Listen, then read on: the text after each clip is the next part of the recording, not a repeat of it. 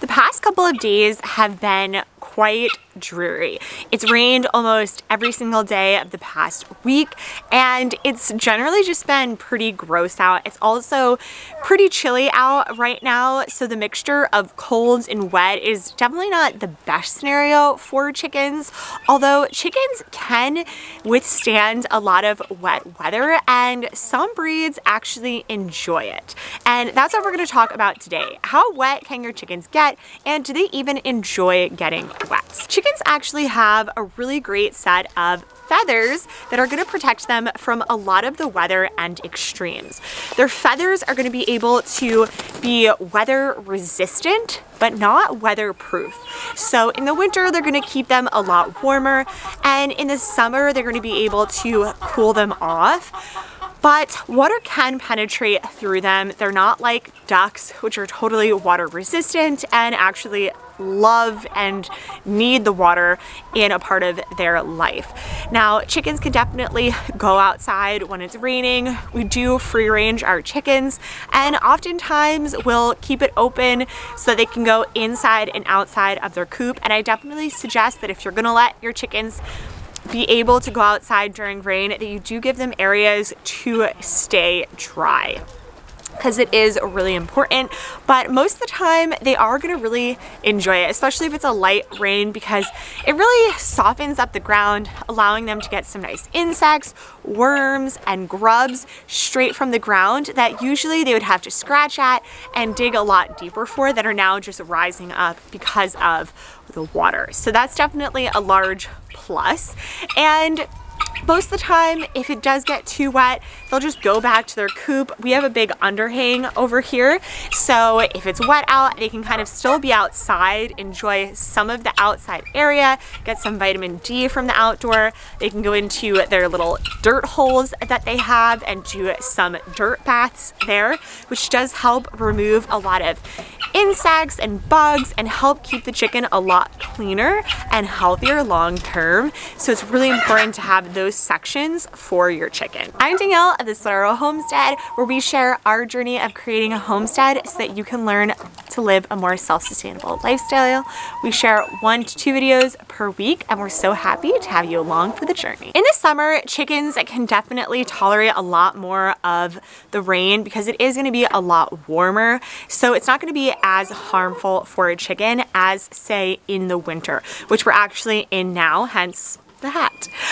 So the colder temperatures are going to be a lot harder with the wet temperatures, because it is going to be a breeding ground for a lot more things that you need to be wary of. And the first thing to think about is the actual breed of your chickens. So here we live in the northeast of the United States, and we've decided to choose a hardier chicken. So I definitely suggest, depending on where you live, you choose a chicken that's good in your area.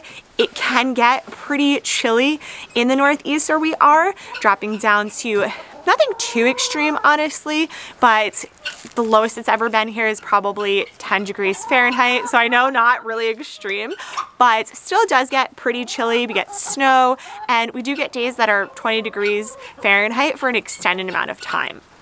So we did choose a hardier chicken, chickens that are much better in this environment, and they're going to be able to withstand the winter wetness a lot better than, say, a silky that is just not going to be able to be out in that rainy, cold weather, and it can be very detrimental for them. So I definitely suggest looking into the breeds of chickens that you have, selecting breeds that are going to be hardier if you live in that environment, and if you have breeds that aren't as hardy, that are parts of your flock, that you're just taking care of them a little bit differently. I wouldn't necessarily let out a silky in the rain, especially if it's cold out, because it can be pretty harmful for them, and they just might not notice, especially if some of the other chickens are out and about, being outside, pecking around to the ground. Rain not only is going to affect chickens during the act of it raining, because they are going to get wet, that wetness can then be brought into the coop or surrounding the coop area, and this can cause a few different things like fungal infections, which once your chicken gets a fungal infection, it's highly uncommon, but once they do get it, it can be detrimental to your chicken as well as spread within the flock. Similar Similarly, you can get mold to spore up around your homestead and around the coop, so I definitely suggest checking out your coop area, making sure that there's no mold, and if things do get wet, that you're applying a fresh layer of dry bedding to help dry out the area so that mold and funguses do not start to grow in this area.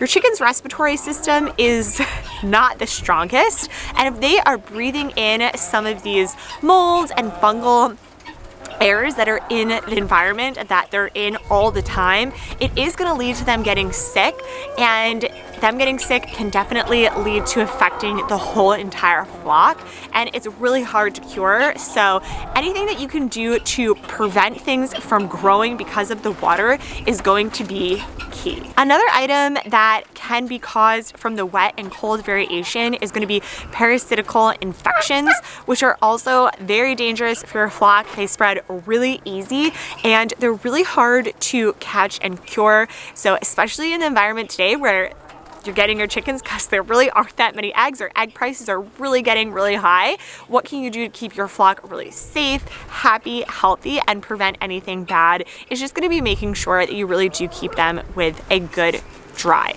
coop. Chick days are right around the corner, and baby chicks are actually going to be more susceptible from damage from water, mostly because their feathers haven't feathered out, so they really don't have the weatherproofing that an older chicken would have, and it's even more vital to protect them from the water. Making sure that your chicks are in a dry, warm area is definitely the #1 best practice of raising baby chicks, but it's really important even as they get a little bit older and they're maybe just like a young adolescent chick, as long as they aren't fully feathered out, you do want to keep them dry.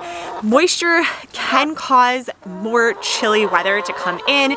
Usually when it is raining, there's going to be accompanying by wind, and that means that a cold chill can come to your baby chicks and cause them to get cold really, really quickly. And hypothermia is a really quick and easy way to shorten your chick's lifespan, so I definitely suggest keeping them even more dry than any of your other chickens until they are fully feathered out and they're able to actually be outside in those harsher environments. Whew.